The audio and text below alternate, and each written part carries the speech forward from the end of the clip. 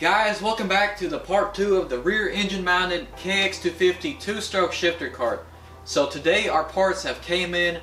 Big special thanks to Go Power Sports for sending me the parts. More about that later, but I am very excited for this build. If you haven't watched part 1, be sure to check it out. We're going to be finishing the frame and making it a complete roller. So of course we're going to try to make this frame as safe and as rigid as possible. But also we're going to try to maintain a weight of under 300 pounds. If you are new to the channel, consider subscribing and hit that bell. But anyways, let's get to unboxing these parts.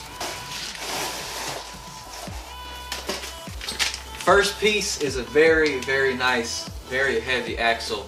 Going to be important for keeping all that power to the ground, just like crisps. Front wheels. 10-inch wide tires. Shifter carts don't run 10-inch tires, but I figured I wanted to stand out with the 10-inch tires. Holy crap! It's like dang,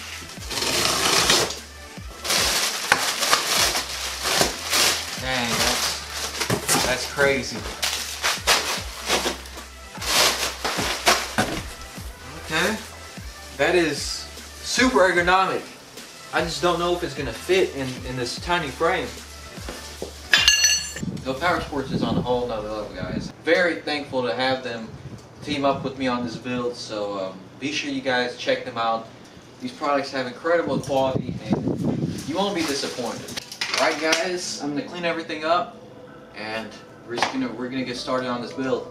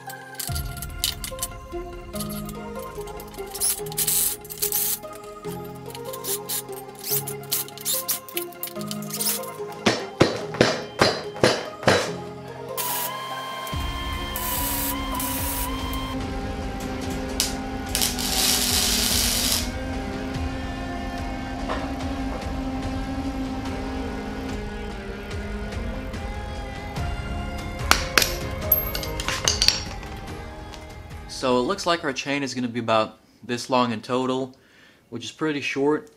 I'm just worried about having a chain that is constantly overheating, but we'll see.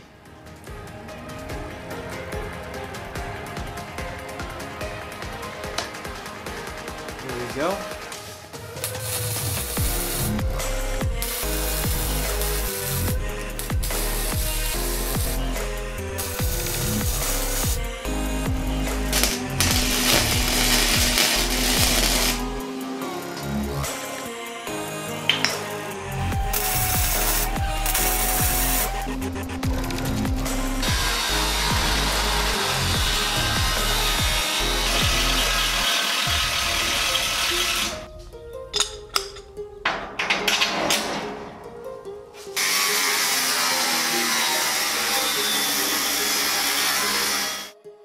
Well guys, here are my rearmost engine flanges. Due to the differences in the case, I had to make some cuts right here, but I think these will have no problem. When I am tacking everything, I do put washers behind the flanges. It's going to allow room to move the engine a little bit, and also if I want to, I could take up that space with a piece of rubber or solid metal, depending on how the go-kart handles once it's finished.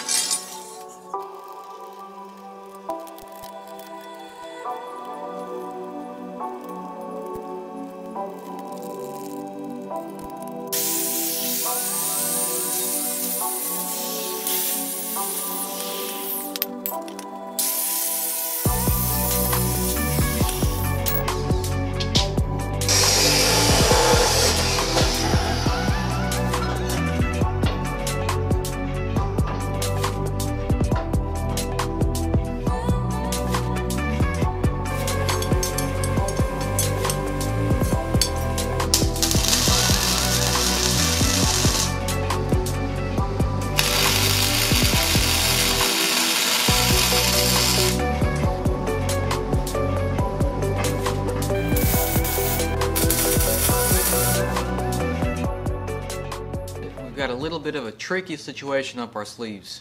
I'm not really a fan of how that looks. I've been standing here for like an hour trying to think of a compromise, or we could leave it on there, but I'm really not sure if I want to leave it on there. Probably have to think about it for like 30 minutes and we'll decide.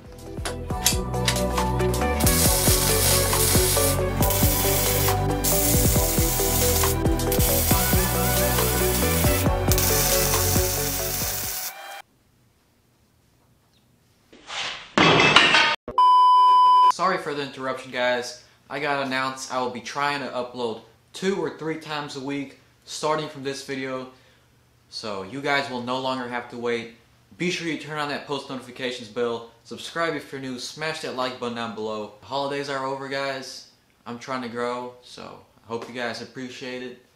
But let's get back to the video.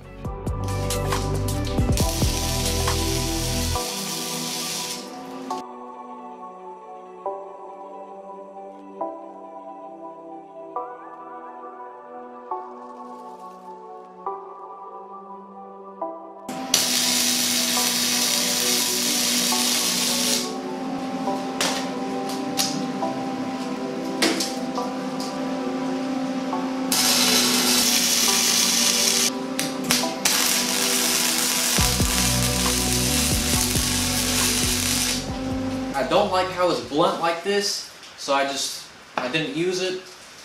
I went ahead and maybe something that I think looks much better, much more aggressiver, and you know, I'll figure something out. It's going to be cross-braced properly, and in case of a rollover, this thing should absorb some of that impact. It's going to be pretty easy to mount the radiators and the gas tank to this bar somehow, some way, and yeah. But I still hope you guys are enjoying the video.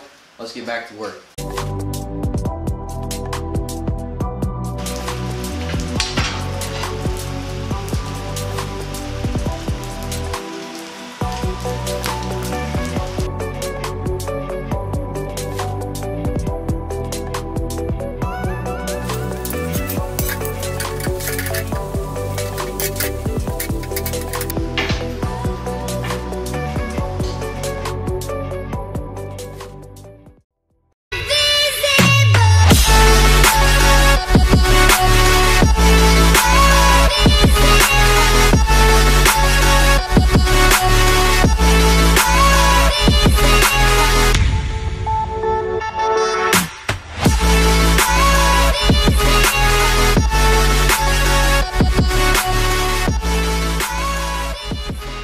So yeah guys, I am really happy with how this thing is turning out.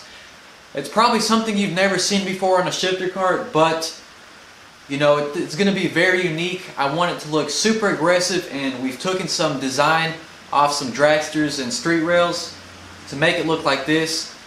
Be sure you stay tuned for the next parts.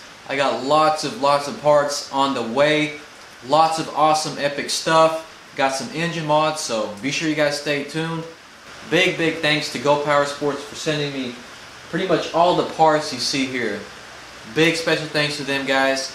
If you've never heard of them, they're the #1 mini bike and go-kart parts dealer. If you're going to go ahead and place an order with Go Power Sports, write my name in the order form and tell them I sent you. Yeah guys, if you enjoyed this video, smash that like button down below. Stay tuned for part 3. So it is getting pretty late, and I want to go ahead and get this video out for you, and then we'll resume back next week. And starting from this video, I will be uploading 2 or 3 times a week. 2 build videos and possibly 1 extra video. So yeah guys, stay tuned, hit that post notification bell, subscribe if you're new, and also smash that like button down below. It's going to help get this video suggested to more people. And thank you so much for the love and support guys. Keep it up guys, keep on leaving comments, keep on liking, and I will see you in the next video. Stay tuned for more. Peace. Well, I went ahead and weighed everything on some scales, and the total weight came out to be 160 pounds. It's pretty crazy to me how fast that weight adds up, but we're going to try to keep it as light as possible. So yeah. Something I'd also like to point out is I try to make this engine as low as possible, and actually the lowest point on the frame is right here. You can't even slide a 2x4 under it, so gonna be good for handling, but not so much for off-roading. So yeah.